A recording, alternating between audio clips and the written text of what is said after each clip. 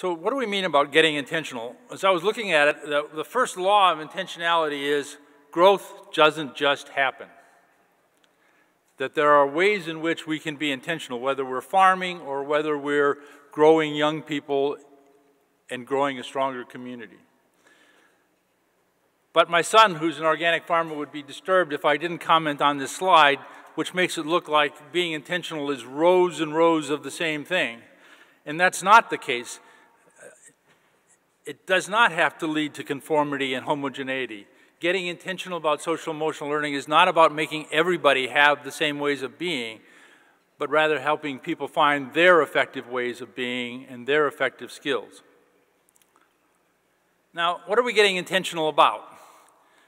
We're getting intentional about the ways we, whether in schools or families or out-of-school community, the way we support young people developing their own ways of being, their ways of dealing with feelings, their ways of dealing with relationships, their ways of doing or dealing with tasks. These ways of being include knowledge about yourself, knowledge about others. They include particular kinds of skills you can help young people use. They involve attitudes or beliefs that young people have. But fundamentally, all of those ways of being come back to ways of dealing with feelings, ways of dealing with relationships, and ways of dealing with doing or tasks. The model that Kate, I, and Brandy developed is called the Ways of Being model. I'm not going to talk extensively about it, but it was created because we were trying to find a language that wasn't so full of jargon that you started fighting about which term you meant, and that was more about opening up the thinking about it than narrowing down the how to do it. And both of those are necessary. So in addition to these three dimensions I've mentioned, it's also important to recognize there are layers of ways of being if you want to think of it that way. So there are some of the ways of being that become who we are. They get built into our identity. So I am a thinker by nature. Staff who know me are all nodding their heads, yeah. But there are also ways of being that we have that are about our awareness. How we're aware of others, how we're aware of our feelings. My staff would also say, one of the things I'm not particularly good at is reading minds. So if you're sitting in a meeting with me and you're really upset about something, I'm not going to see that you're upset unless you say something about it because I'm not attuned. My awareness of your reactions is probably lower in many ways. But then you also have skills that you use and bring to the ways you navigate those situations, the ways you think about it. And for me, one of the ways of doing it was to tell my staff, if you're unhappy, don't just frown, say something. So developing our ways of being is important, and helping young people do this is what we're trying to get intentional about. Intentional to the right degree, in the right way, in a supportive and improvement-oriented way, not in a judgment-oriented way. There's a great blog that was posted on the center blog site around measuring it. Should we measure in the marshmallow test and a variety of things? I encourage you to look at it. It's got some thoughtful things by Samantha Grant. As we get intentional about development, we need to go back and remember what development is fundamentally about.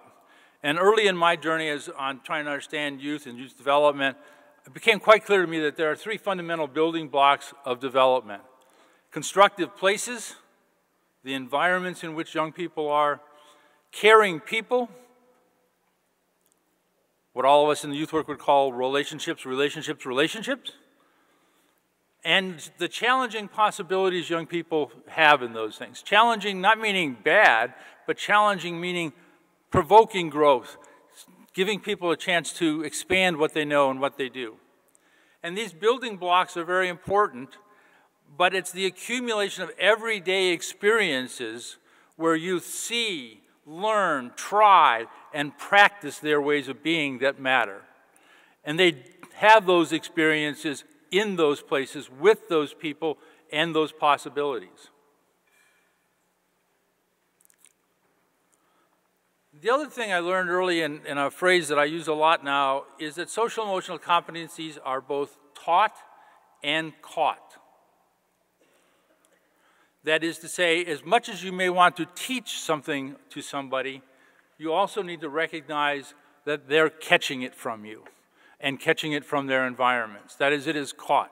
And unlike math and reading, social emotional competencies are probably more caught than taught. That is, the way we act, the way we interact is probably as important or more important than what we say at times. Getting intentional, however, in social emotional learning, as in math and science and others reading, involves using both approaches. We cannot sit on our laurels and saying we run a quality program and kids will catch good stuff. We have to do that, but we also have to get intentional about the ways we try to shape those environments, and we'll say a little bit more about that in a moment.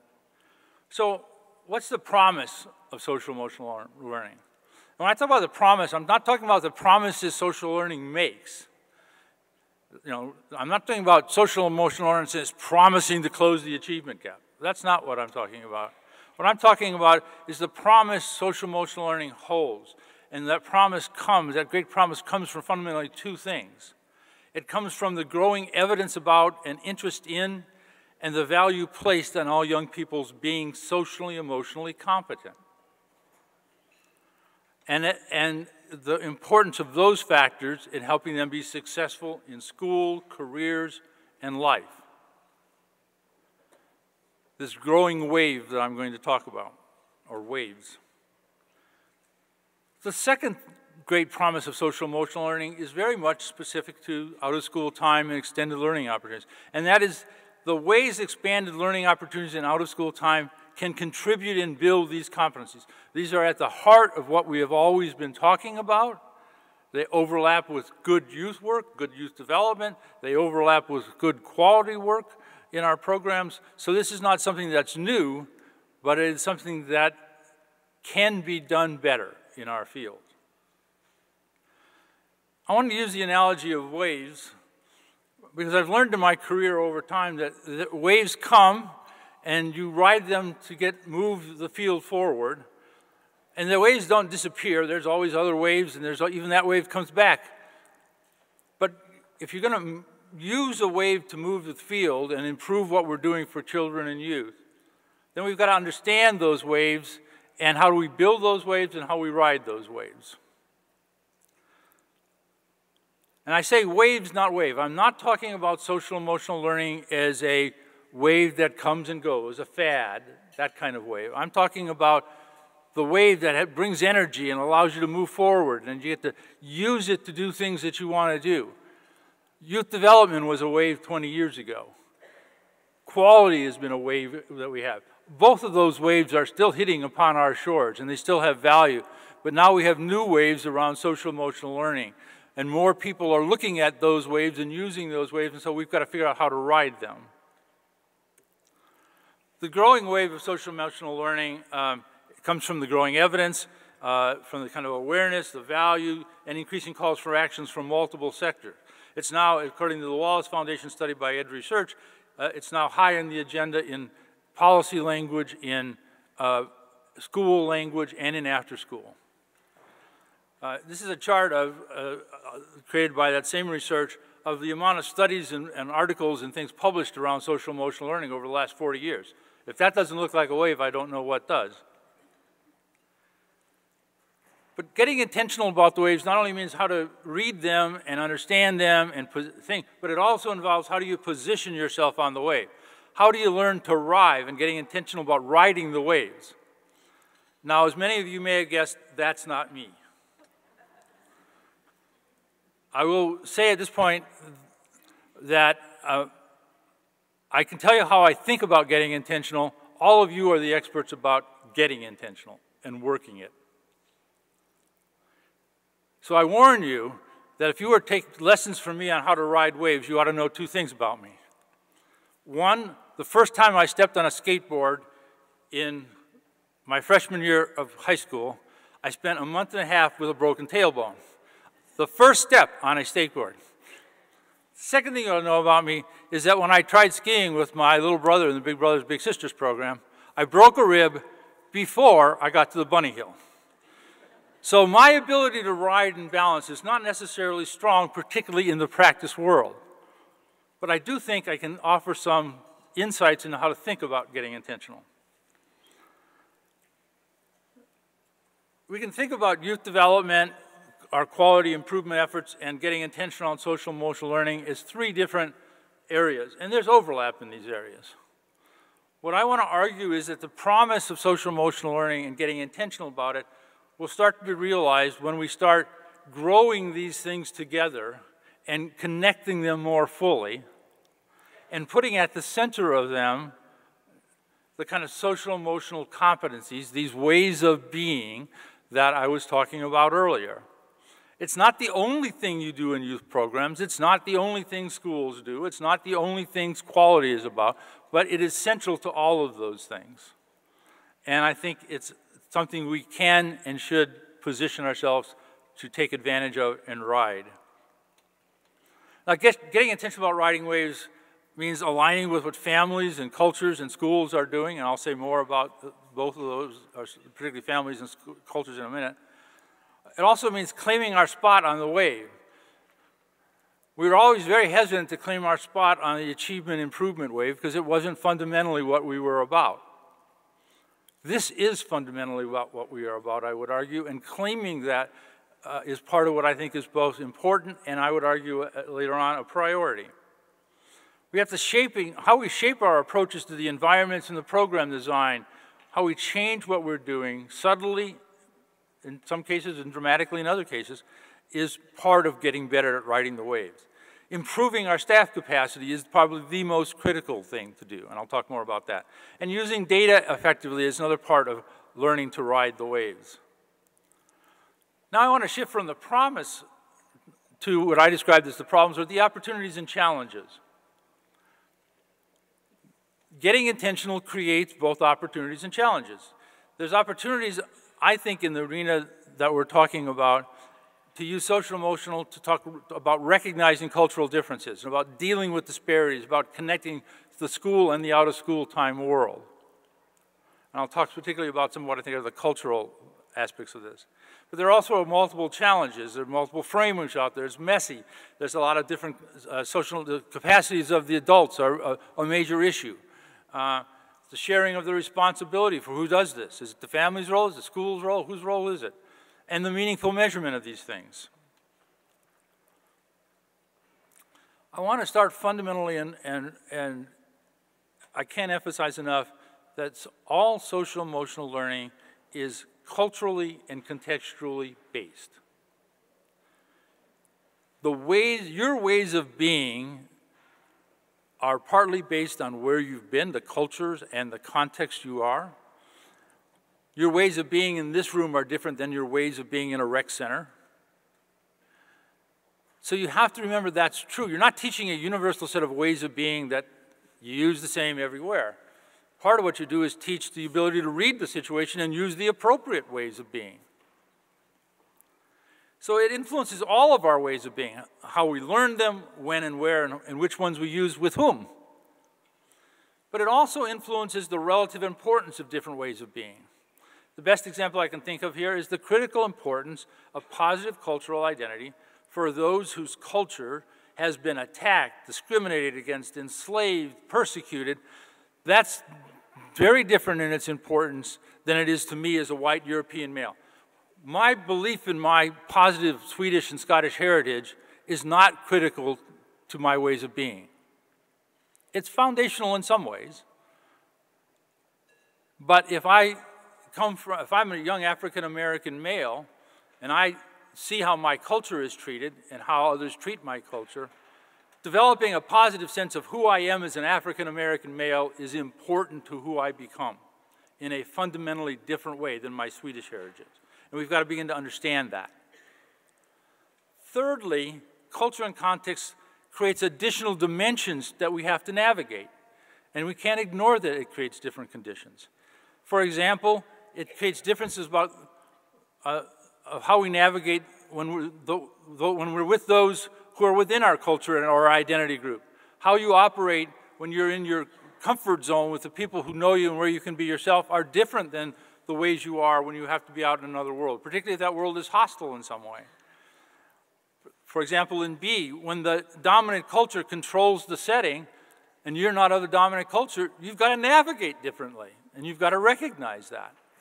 And you've got to figure it out, and that makes an additional burden on you as a person who's trying to develop ways of being, but it also puts a burden back on the settings to open up the possible ways of being so that the same way of being doesn't get punished in one instance and valued in another. Our disciplinary problems being a classic example of that, disproportionate disciplinary issues.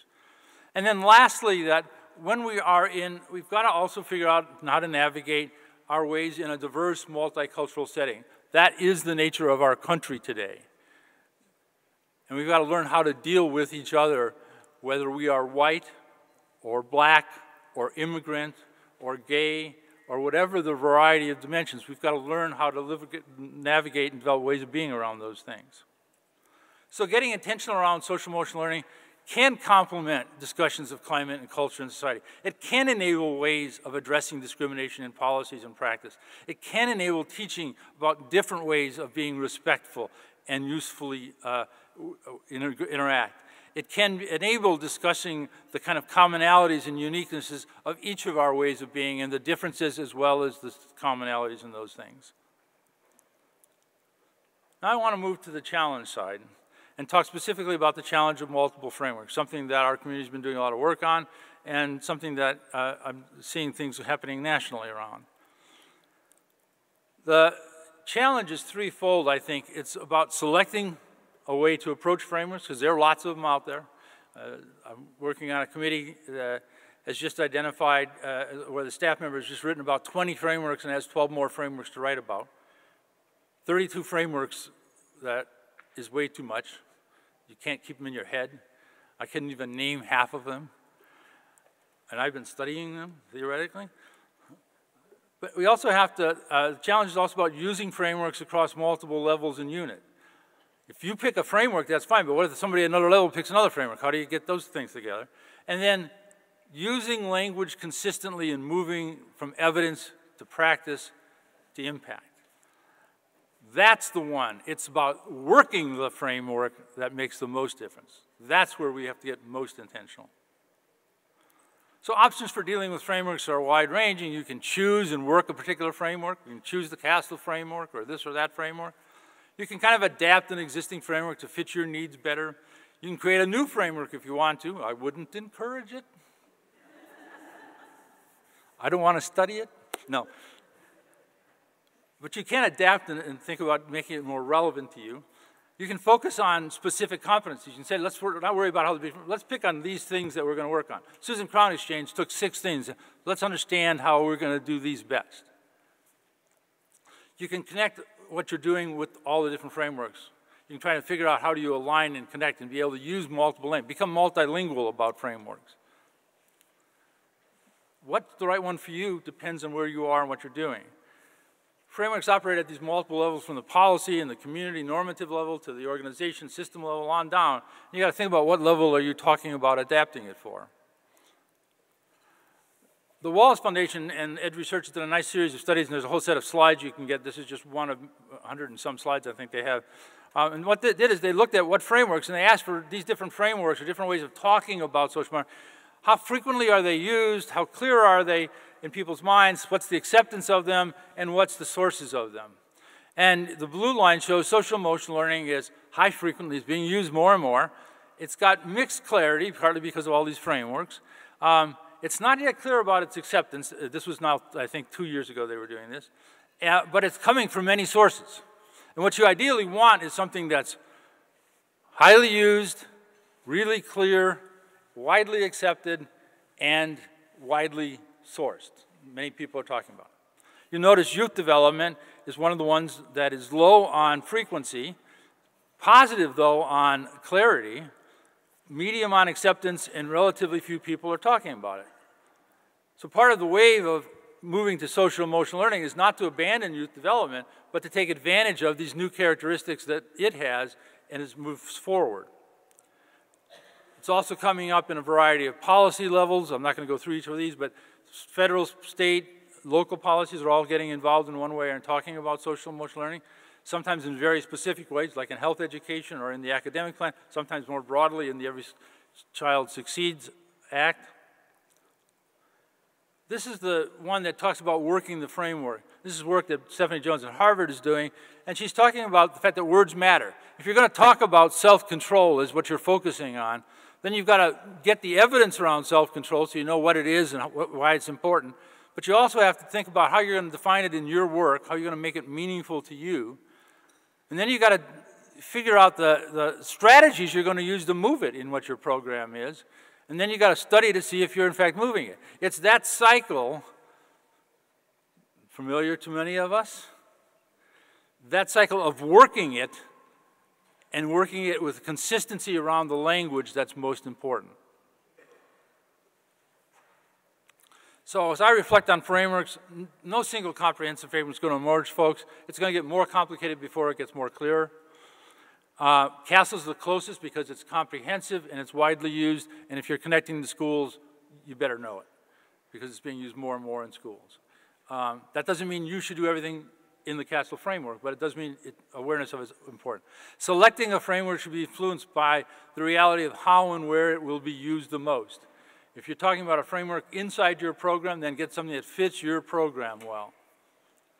And don't worry about all the other things. If you're in an environment that has somebody else selecting a framework, you're going to be working with the Minneapolis Public Schools, then pay attention to the frameworks they're using. And they're trying to figure that out. As important as selecting a framework is, connecting with the frameworks already in use is also important. You've got to sort of recognize that. And how you use a framework to prioritize, develop, select measures, shape practice, how you work the framework, again, is the most important point. Progress around frameworks is challenging, but it's happening. Stephanie Jones, I mentioned, there's reviews and comparisons of different things. We're now in the process of writing up several things at CASEL around this. And there is now a National Commission on Social, Emotional, and Academic Development that's going to be doing more and more in this area.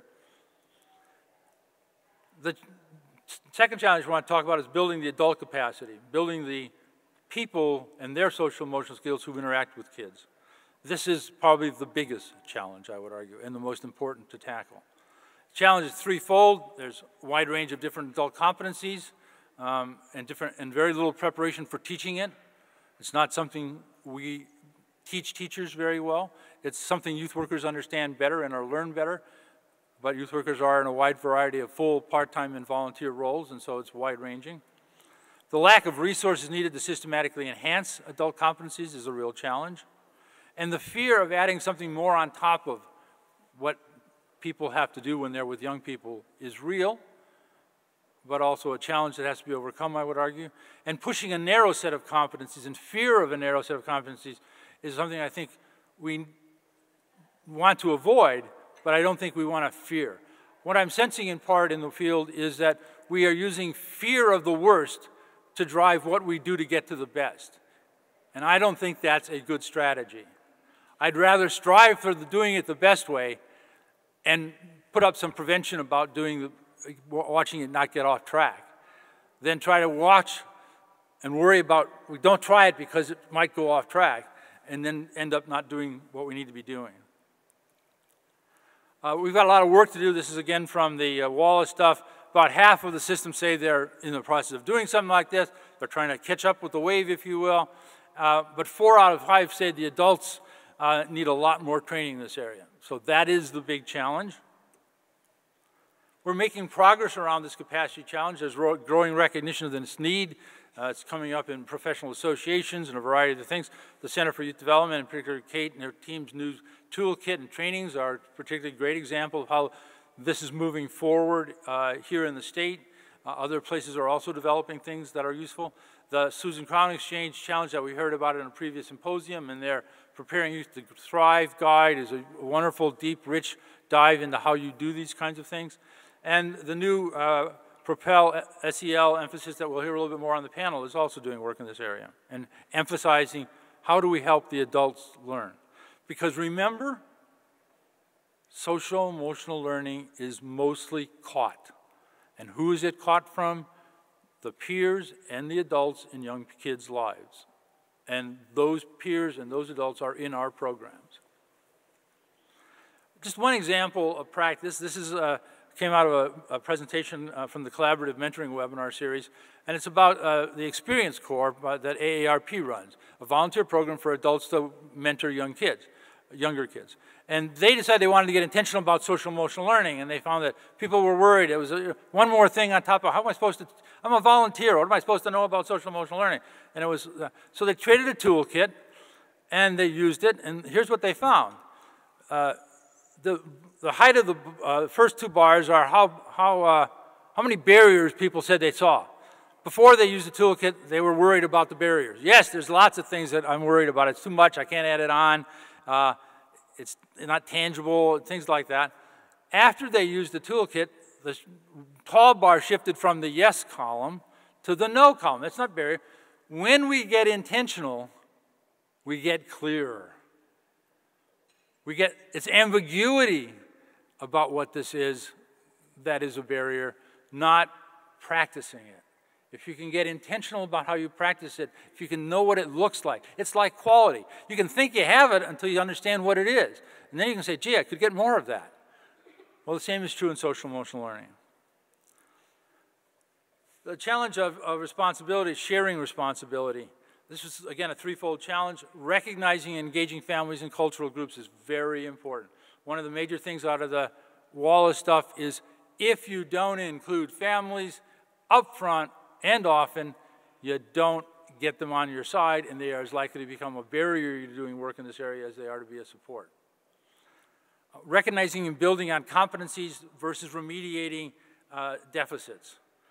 This is not about how do we help those most in need and most lacking these skills. It's how do we develop these skills in all young people. Help all young people have effective ways of coping, of ways of being. And the challenge of getting really narrow and pathologizing or weaponizing social emotion. What do I mean pathologizing? I mean, oh, let's defer that to the school counselors and let them intervene when there's a need to help someone on their social emotional skills. We need to do that, but that's not building it for everyone. That's recognizing there's a need for extra help, just like there is in math or in other areas. It's about supplementing, not instead of. It's not, we cannot develop social emotional learning by referring it to somebody else because it's caught in our programs.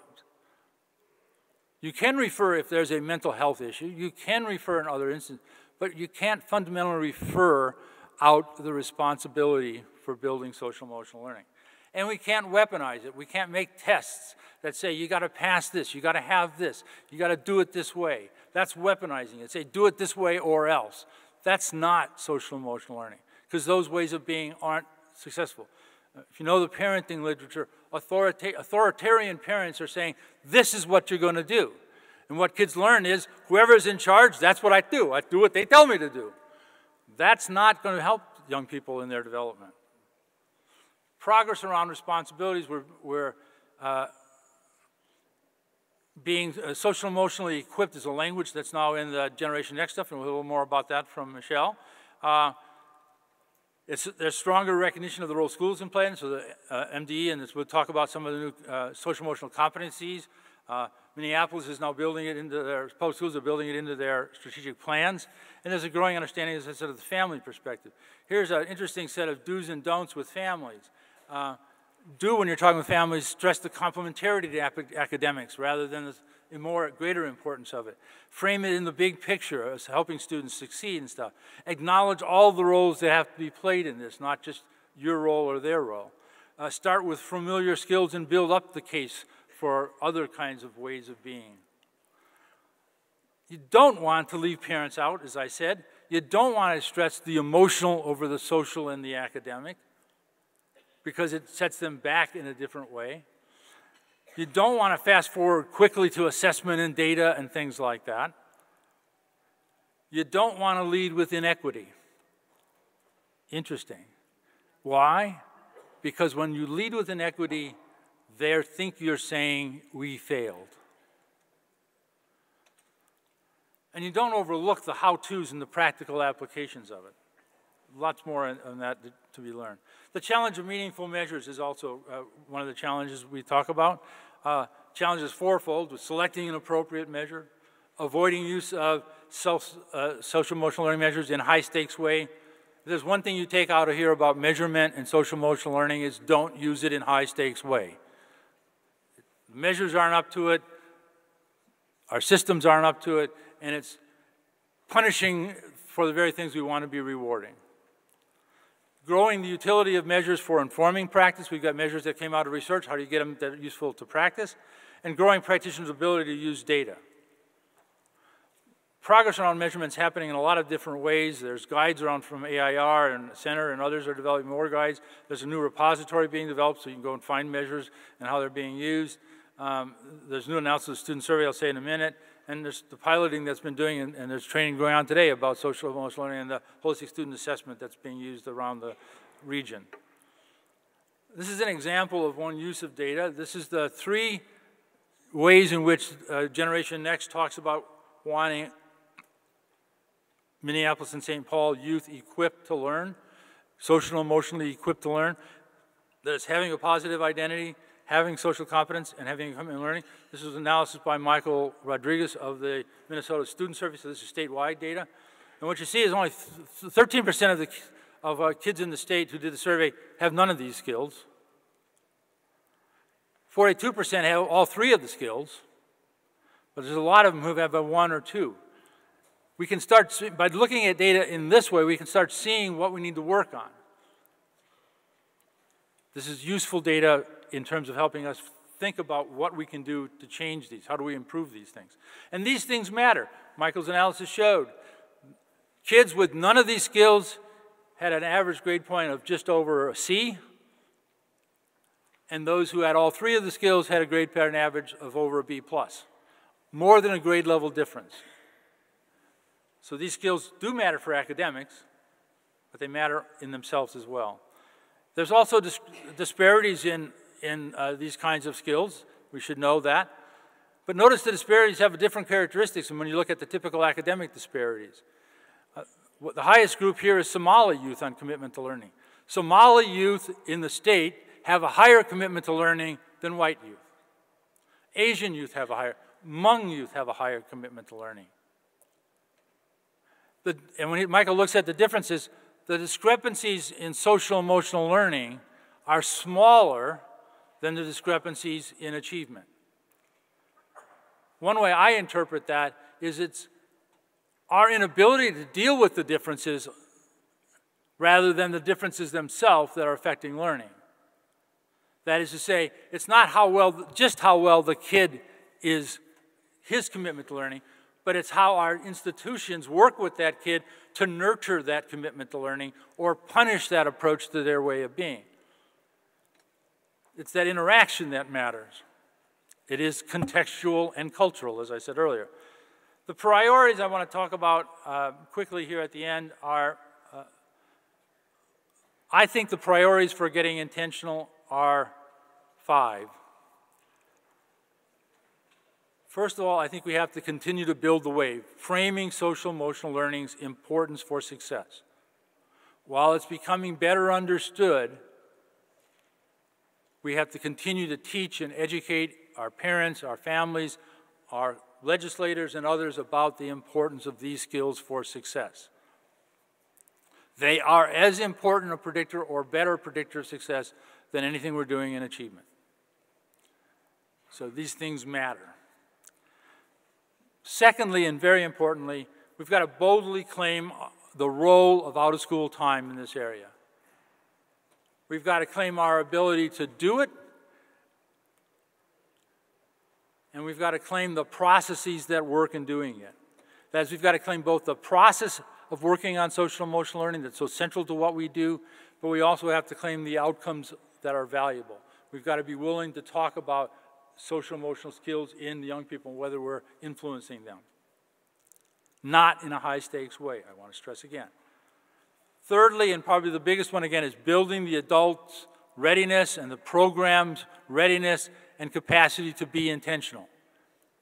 We've got to help people figure out how to do this. We've got to work the frameworks we select. We've got to learn how to use data for improvement and not high stakes. I've said enough about that, I think. And we've got to focus on accountability We can't ignore accountability, but I would argue we've got to shift the focus for accountability from outcomes for kids to outcomes of whether we, as the adults in their lives, in the places we're designing, are we creating the conditions for young people to learn effective and positive, healthy ways of being. Doing that means we've got to think about it from the family, the school, and the expanded learning, and we've got to think about it in both taught and caught ways. I'm not going to go into this because of time, but I would argue that schools have to improve the integration of the way they're working on trying all the things they're doing in it, but most importantly, they've got to think about improving their intentionality in the way social emotional learning is caught in their settings, the way we model it in schools. For the out-of-school time world, I think we do a great job on quality. We need to keep working on that quality, but we also have to get more intentional about the ways we teach it. Not in a sit down and lecture people about social emotional, but the way we design our things so that the learning is more intentional, more focused, more helpful to them in thinking about it. Getting language that means, that brings meaning to what we're talking about and doing with young people. And for parents and families, we do have to work on awareness, but we also have to work on the supports. How do we help parents understand and utilize the supports of this thing?